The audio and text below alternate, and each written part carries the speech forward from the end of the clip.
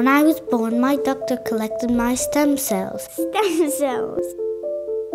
Today I want to visit the home where they live. I want to see where my stem cells live. I didn't really know what stem cells were. I thought they grew on flowers, trees.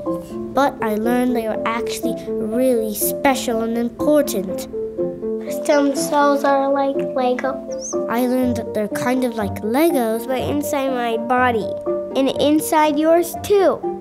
They're like building blocks that can build on each other to make different parts on me. First, I saw the lab.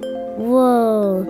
There, some people with white coats run a bunch of tests, and they get the stem cells ready for their long nap. Then they send them to sleep in these big metal containers called doers.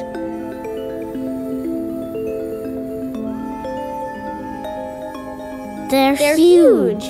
And the stem cells stay safe in there because they're really cold.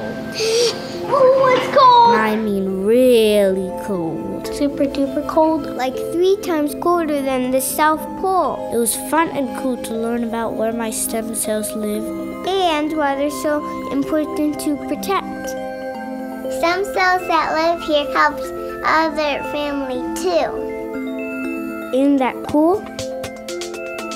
Now I'm excited to see what the Legos of my body will be able to build one day.